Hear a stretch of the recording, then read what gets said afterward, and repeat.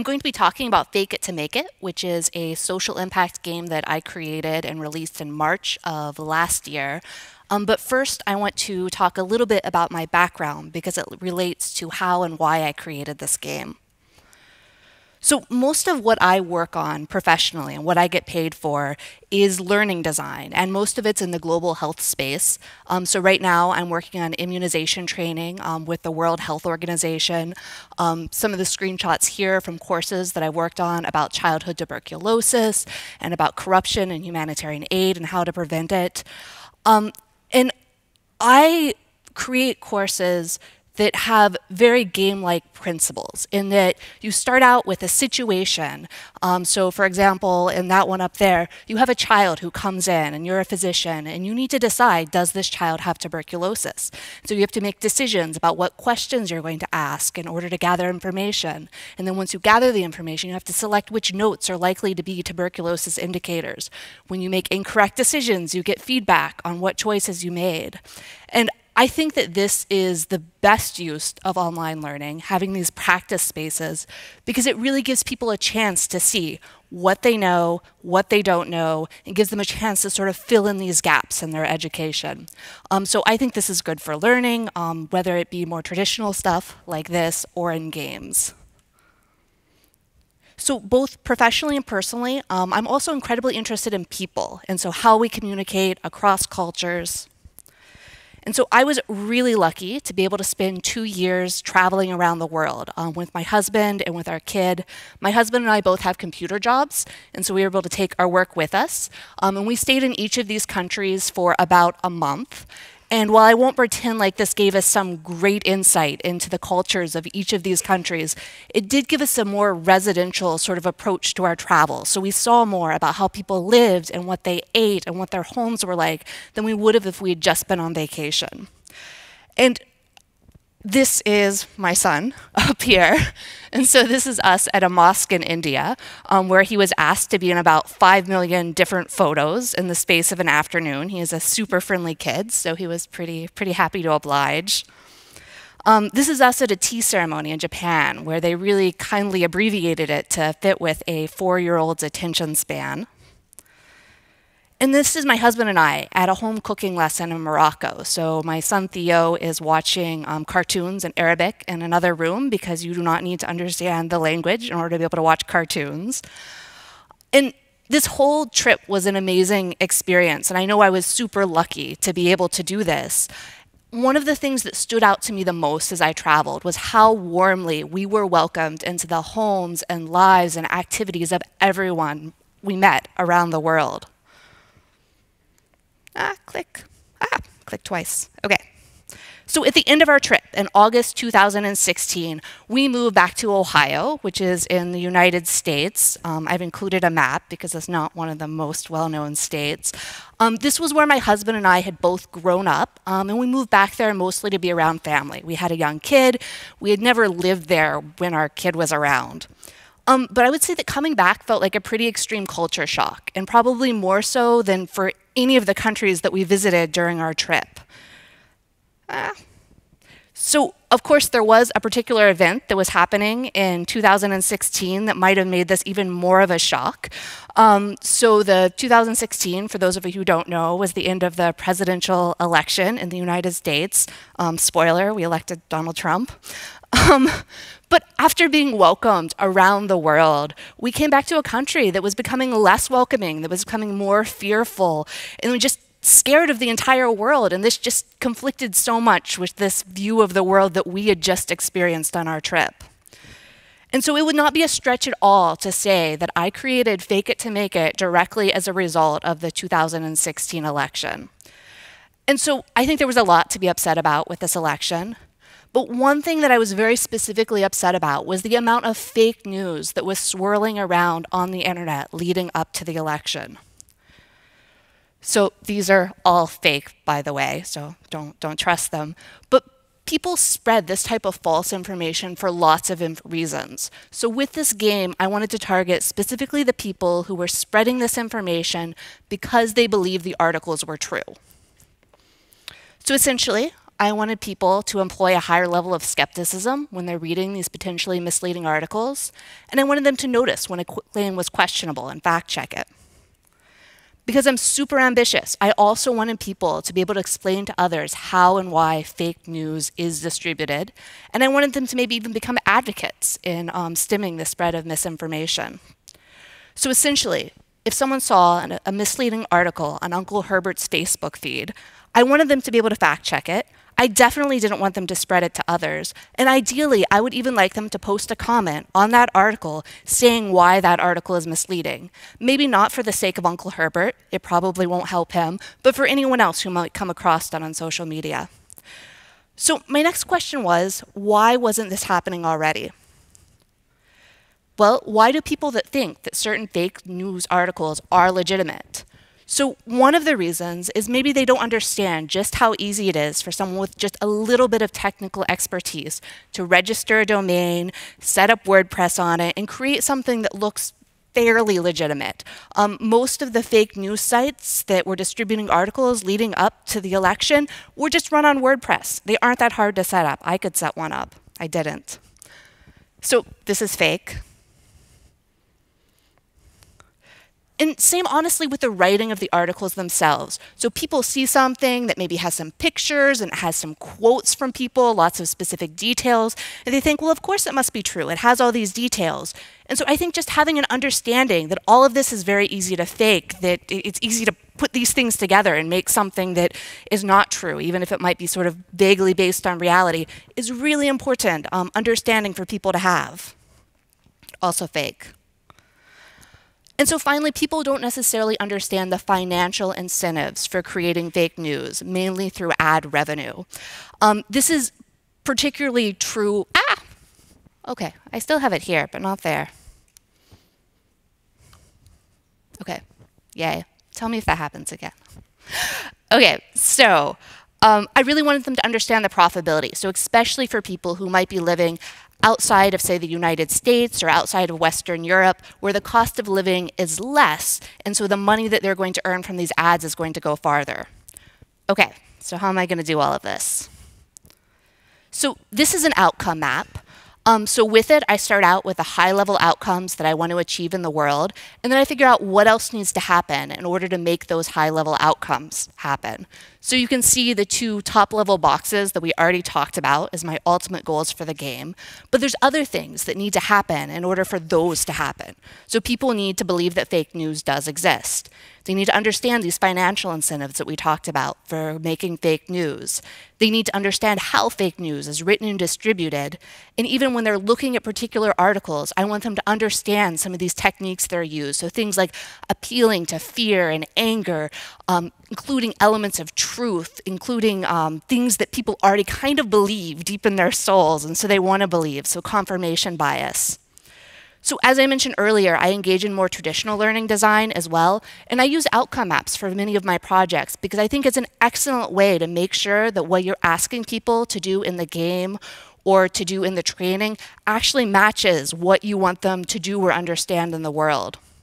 So I had really lofty ambitions here with my top 2-level box goals, but I didn't think I could do all of it. So I focused on these items in blue at the bottom because these really focus on understanding fake news as a system and how it's distributed. And I felt like if people had this base knowledge, that's enough to sort of nudge them up to the top, and then other people have to do things to help too. So looking at these, I wondered, what's the best way for people to get a deep understanding of these systems and techniques? So as before, my background is in training and learning. And often when we imagine people learning things, it's like we imagine it like this. So they're just going to read something and listen to something, and poof, it's going to be embedded in their brain, ready for them to use in the real world. I mean, the problem with this, though, is that reading something or listening to something is rarely enough for long-term retention, let alone for skill building or behavior change. And so I pretty quickly rejected this approach, as I often do, and looked at a more interactive format, so like a game. But what type of game? So this type of game is really popular in the training world. But my issue with games like Jeopardy is that picking questions that are worth a certain amount of money generally has very little to do with what you're trying to actually have your people do in the real world. So if you have really well-worded questions, maybe you can help them review things or memorize some basic facts. But unless you're teaching them to participate in a quiz show, then the game mechanics have nothing to do with what you want them to do in the real world. So I don't think this is horrible, but I think in most cases we can do better. So similarly, there's lots of kids learning games on the internet.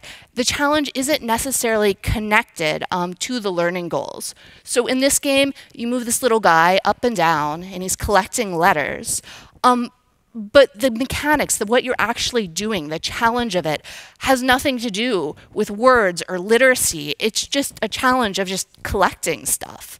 And so I don't think games like this are horrible. Again, my 6-year-old would love to play this game. But I think that in most cases, again, we can do better. And I don't want to spend a lot of time going down the rabbit hole of what a game is and what a game isn't. But for the purpose of this presentation, I'm going to talk about the specific type of game that has a goal, and then there's rules that define how you can reach that goal. So golf is a good example. So your goal in golf, as I understand it, is to get the ball into the hole. But you're not allowed to just walk up and put the ball into the hole. Instead, you have to hit the ball with a stick. And you have to do this from some distance away. And there are things in the way, things like sand traps and water, to prevent you from effectively hitting that ball into that hole. And there are skills and strategies that people will learn so they are better at efficiently hitting that ball into that hole. And it was probably clear, but I don't know anything about golf, so that's the end of all my knowledge about golf. But even without more knowledge of golf, I know it would be a lot easier just to walk up and put the ball into the hole, just drop it in. But people are willing to practice for thousands and thousands of hours to get better at efficiently working within the rules of the game to meet the goal.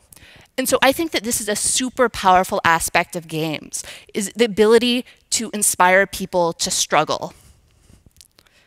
And so I would argue very strongly that if your goal is to change something, either in your players or the world, that you should be integrating the message or the skills into the game mechanics. So that way, the things that your players are struggling with are going to be the same things that you want them to struggle with in the real world.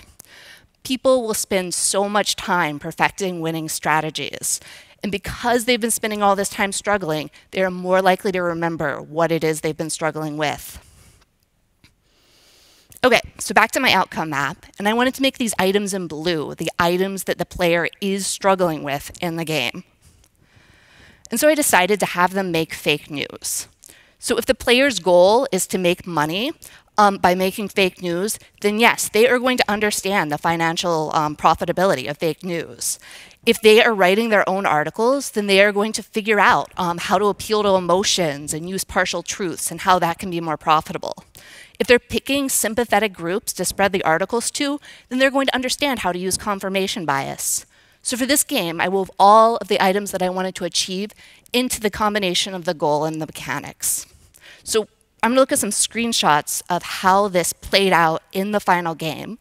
But it is also publicly available, and I'll show the URL at the end, or you can get it on a little card for me.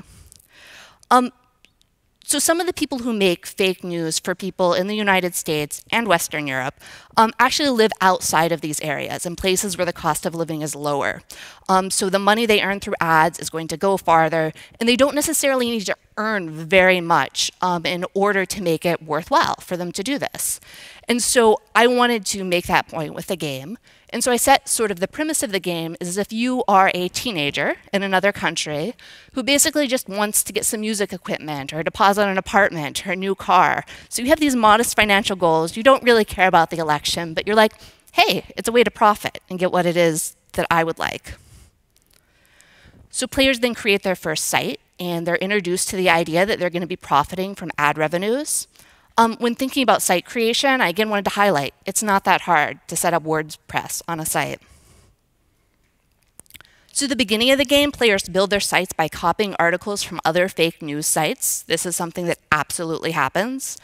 And you'll notice that these articles, some of the tags have orange tags.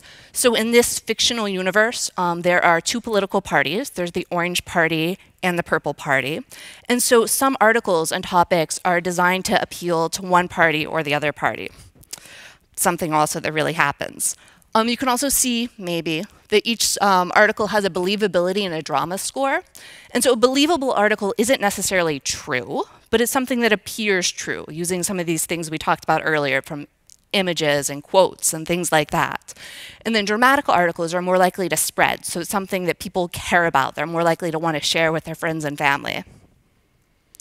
So to write all the fictional headlines, and there's more that you can't see here, I spent a lot of time on actual fake news sites, and then I just tried to sort of abstract them out. So I would take what was upsetting people, and so instead of President Obama is Muslim, it's like proof the president is a member of this religion. So after they've copied articles, it's time for them to plant them on social media. So to do this, users first have to pick one of the articles on their site, and for these screenshots I use the second one. And then they need a social media account to use to share this article. So in this game and in real life, you can either buy existing social media profiles or you can create your own. So in this case, I think I bought this second guy because, oh, you can do those things, yay. But I bought the second guy because he was an Orange Party leaning profile. He already had friends. So it would look more credible and my article would be more likely to spread.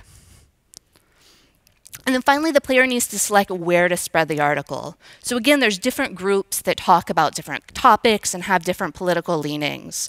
Since we bought a profile here, this guy has existing groups. There's also other groups that you can join, and you may or may not be accepted, sort of depending on how your profile leans compared to the group. In this case, the second group looks pretty good because they really like bashing President Aubergine and the Purple Party, so I planted it there. And then this is sort of the feedback you get based on your choices. So you both see the results in terms of the comments that someone might leave on your article. So in this case, people seem really upset, which is good. Yay, upset people. And then you also see the number of likes, shares, and views that the article receives. And then based on the number of views, you earn ad revenue. So both per article and for the site as a whole. So players have the relative freedom to create the types of sites and articles that they like to. So you could share articles exclusively about really cute cats, if that's what you wanted to do. However, there's a series of intermediate goals, and the financial incentives that are baked into the game very much make it more profitable to spread political articles that are highly biased towards one side or the other into politically sympathetic groups. And this is not just like my opinion. These are the articles that did best. So through this, I want to nudge people towards the idea that if there's an article that is very much appealing to your political biases, it might have been planted there because they know you already have these biases. So after completing several intermediate goals, players unlock the ability to write their own articles in a new interface. So I'm going to walk you through how to write fake news. Please don't do this for real. So first you want to start by selecting out what your article is going to be about. And so this is an article base. So you could start out with just a random tweet, or you could start out with something that's popular right now. But the best way to start out in most cases is to start with something that's true. Because if you start with something that's true, people might have seen it on mainstream media, they might have heard about it from a friend, and so your article has instant credibility if you do that. But the problem is that if you do this, your article is believable, but it's not necessarily likely to spread as much as it is if it were more dramatic. And so you can pick different slants to sort of twist your article into something that's more dramatic. And so because people like their political biases and like articles that fulfill them, you can pick drama that's either suitable to the Orange Party or the Purple Party. And so I think in this case, I picked these two, which are encouraging fear of certain people and claiming that taxpayers will have to pay for this because people like to spread articles about both of those things. And as you can see, when I pick that, it comes up as topics on the article itself. So you're sort of building the topics that your article is about. And then the drama score also increases because now this is something that people want all their friends and family to see so they can be upset about how horrible President Aubergine and the Purple Party actually are. Okay, you can also see the emotions that this article is targeting. So things like fear, anger, and disgust. Again, really good emotions to target if you want something to spread. And then you want to make sure that the article itself looks real. So we started out with a real event, so that definitely helps, and our believability score is already 12. But at the same time, we've added in these extra slants. So we want to make sure that we're supporting those details as well. So you can do things like including just an image of something else. Makes it look real. People feel like, oh, I can see it, it must be true. You could have a quote by someone who does really exist. Maybe it actually is the policeman in a certain town, but you just make up something that that person says. If you are a teenager in another country, you're not going to be worried about this person coming after you for putting false words into his or her mouth. So for this one, I selected some believability, it went up, and then you have to write a title. And so for this one, social justice warriors being violent seemed like the right way to go. And then you can see your article on your site. And so you build a site that has lots of articles in it. Each one is earning you money as time goes by. You can also create multiple sites. So I might want to create one site that's targeting the Orange Party and another site that's targeting the Purple Party. And no one will know. And so I can profit off of both of these political biases. So as players advance, they also unlock the concept of trending topics, so shown right there. And so if they're targeting their articles to these topics, they're more likely to spread widely. And you might even get some famous people to share your articles, which will help it go even further. And as you see, the trending topics themselves are also aligned to one party or the other, because it's often true that one party cares about one topic more than another at any given moment. So while the game is mostly about fake news as a system versus the impact, there is feedback that you get later on that sort of starts to touch on the impact. And so if you have an article about how certain people are dangerous, you might eventually see that the hate crimes against this group are going up. And I think if I were designing this game today, I would spend more time thinking about how to weave in those impacts into the game to make sure those were clear. Okay, so this is my outcome map again, because I think it's important with any social impact game to ask at the end, was it successful? I mean, are you actually seeing the changes in the world that you would like to see?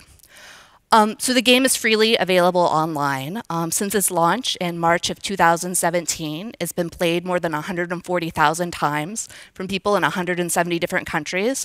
And this is all without any marketing, like formal marketing. It got written up and is just spreading for word of mouth. Most of the players, I don't know what they do or think after the game. But I do periodically have people write to me, and most often this is teachers who are using the game in their classrooms. And from what I've heard from them, the game has been a great way for their students to more deeply understand fake news as a system, and then often they'll play it individually and then come together and discuss what worked, what didn't, why did this work, how have you seen this in real life, and really tie it to it. So I wasn't necessarily intending this to be something that was used in schools, but it absolutely is being used there, and I'm really excited about that. And it's also been translated to German, specifically to be used in schools in Germany. So I don't have more formal data about the impact yet, but I'm partnering with a PhD student right now to study the learning impact of the game. So for now, though, you can play the game in either English or German using the URLs here, and I have little cards with them on it as well. I'm working on new games about more political propaganda and corporate propaganda, but I'm very sort of early in the stages of it, so I don't know when they'll be ready. And I also freelance as a learning and game designer, so please feel free to reach out to me if you would like to collaborate on a project. Ohio didn't actually work out, so I'm based in Stockholm, Sweden now, but I work with organizations around the world. So that's the end of my presentation, but I think I have time for questions, if anyone has any. Yes. Microphone, hi. Did you at any point have a fear that this game could turn into a sort of how-to for people who want to create fake news? And have you had any criticism directed at you regarding that? Yes, absolutely. Both of those things. So that's the most common question I get as well. So I absolutely think this has probably been used by people to learn how to make fake news. But I think that many more people have played it and learned how to avoid fake news. So the information that I use to sort of craft the process you go about using is available online. You can read articles about how to do this. You can research it on your own. And so it's not as if I was making new information available, but I definitely think that it's kind of fun. It's kind of like someone might be like, oh, I'm going to do this myself.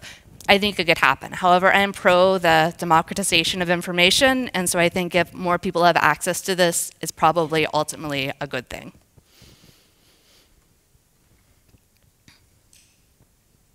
Any other questions? Yes. Did you have any other prior experience with game making other than, you know, teaching games before making this game? Yes, so I had made some sort of simple educational games about business skills and things like that. They've all been browser-based type games. So I've worked on those, but it's always been sort of these small-scale projects like this one that I've worked on. Yeah. This is a free-to-play game, right? This is pardon? This is a free-to-play game? Yes, absolutely. Free-to-play. I don't profit from it. That's it's just available because I care about this topic. So, but it is available for anyone to play online. Yes. Sorry. Hi. You talked about the fact that you know, we can all agree that fake news has an effect on society, especially on the internet, where everyone seems to know everything about everything. But so, how important is the effect of fake news on politics? Because it's relatively easy for a really famous politician to cleanse the effect of fake news. So do you think it really has, you know, that strong impact on the larger scale, you know, politics? Yeah. Yeah, so I mean, I think that's an open question, and I think there have been various studies by people who look at this more closely than I have, and most have concluded that, for example, fake news probably didn't tip the 2016 election. It was probably not the primary reason that Donald Trump won. However, it does impact people's opinions. It does have an effect. So that's something that I think should be studied more about how much impact it actually does have. But I think it's worthwhile addressing, and it's worthwhile thinking who is spreading what and why, and what various. If you look at like which articles tend to do best and which tend to spread further, I think people understanding that and sort of understanding what they're being exposed to, what other people are being exposed to, is worth looking at more closely. So I kind of rambled off on that, but it's partially because it's not necessarily my background researching this. Yeah. Is that close to answer? Yeah, awesome. Okay, thank you very much, everyone.